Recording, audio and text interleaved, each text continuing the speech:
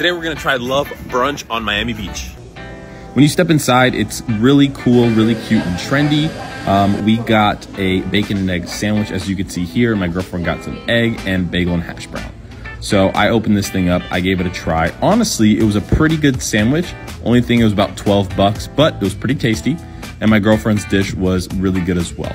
I also got this juice that was an orange and beet juice. Overall, pretty good, but it was a $45 breakfast. You be the judge.